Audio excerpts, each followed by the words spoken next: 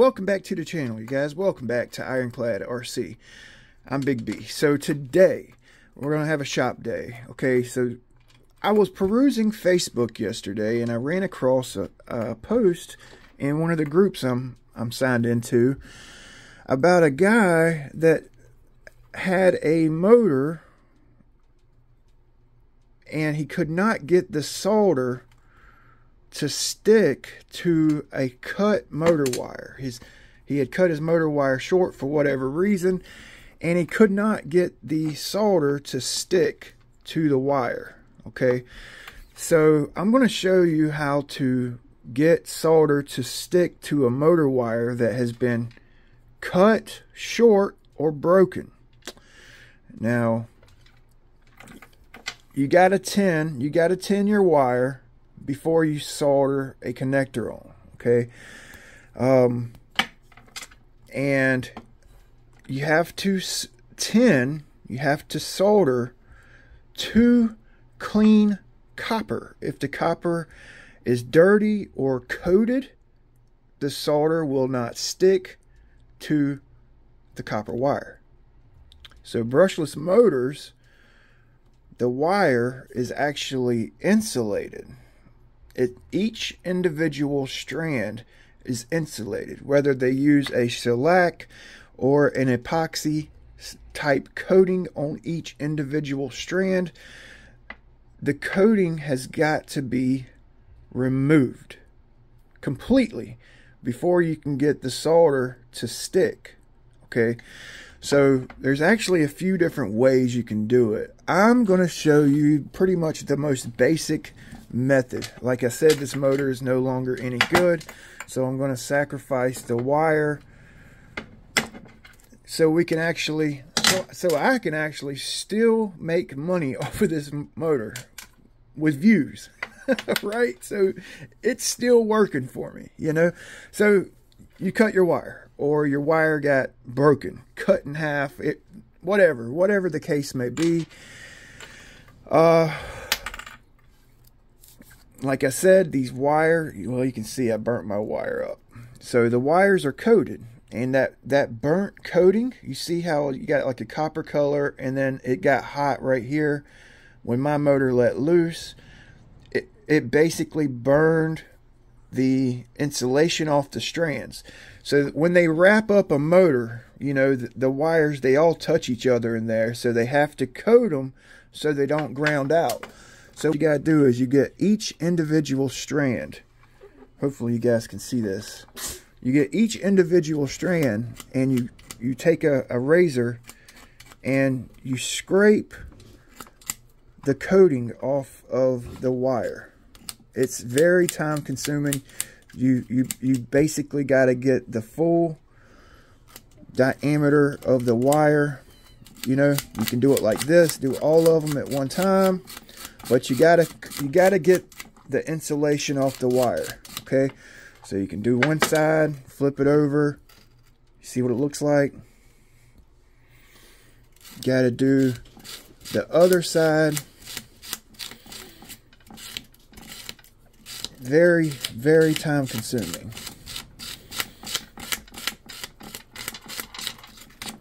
Okay, then you kind of resituate them, scrape some more off. Then you resituate them, kind of scrape some more off here. And you just do it until you've got all the coating off of the wire. Okay.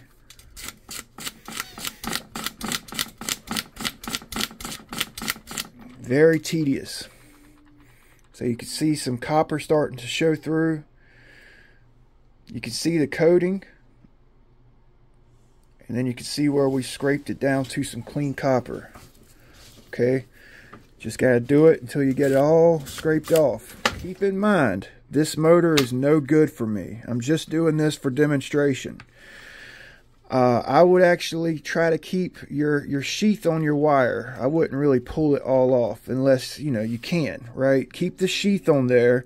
Push the sheath forward onto the motor. Maybe get your rubber band, clip it off, or I don't know, maybe a clamp to keep the sheath forward so you have some room to work, right? if this is taking too long, get creative with it. Whenever I did it in the past, I actually used a wire wheel.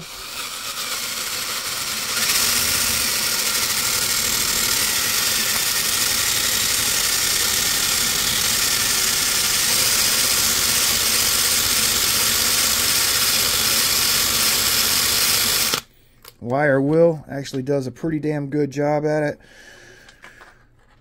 So it actually looks like I got most of the coating off. You can see the difference in the wire. Okay. Then, you know, if you see some wires that need to be stripped down some more, get your razor blade and go to town with it, you know. Take your time, because you don't want to cut through the wires. You need all these wires, right? You need to be able to solder onto all the wires. Okay. So now I'm going to basically line this thing up. Let's see. Yeah, it actually looks like I got most of it off. There's a few of them that's still got the coating left on it. Take your time. I'm just doing a 10-minute job here just to show you guys how to do it. Because shit happens, you know, just fluke stuff happens to your motors. Your ESC flies out of place. It rips the end of your wire off. Or corrosion, you have to cut the end of the damn wire off. I mean, anything can happen to cause you have to do this, you know. Accidents do happen. Ratchet extension. It had a little hole in the side. I put a screw in the side of it to plug up the hole. And we're going to get this solder stupid hot. You want to get it hotter than you think you need it, right? Because you want to melt any remaining insulation off the wire. Get it really hot. Got some flux on my wire here. Going to get the wire hot. Gonna get the wire hot.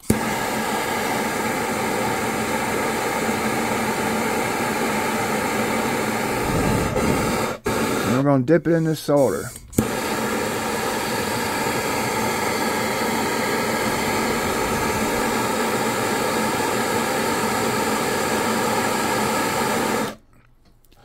Keep in mind, this is no good. This motor is no good to me.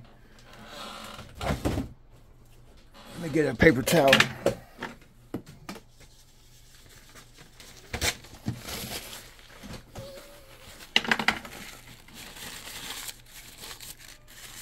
Okay, you see that?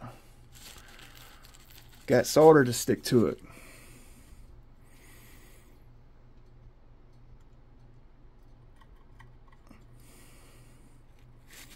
Okay, you see that? Solder stuck to it. Okay. It's the only way you can get solder to stick to one of these wires. Actually, you know what? Let me show you. Let me show you. We prepped that one up.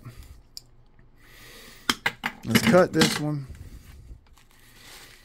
Okay. Let's get it hot again.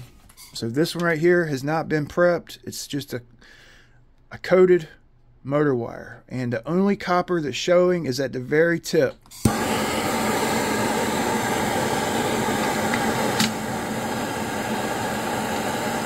Same flux.